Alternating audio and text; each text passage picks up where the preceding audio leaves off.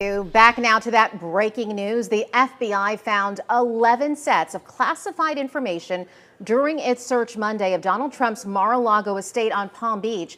That's according to the search warrant and property receipt that a judge just allowed to be made public.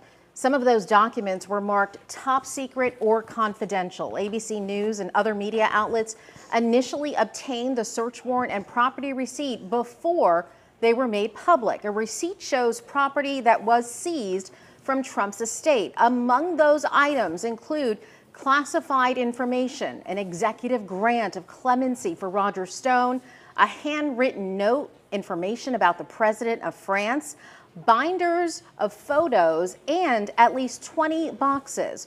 Attorney General Merrick Garland had declared there is substantial public interest in this matter, and Trump backed the warrant's immediate release. We, of course, will continue to bring you updates on this story as soon as we get them.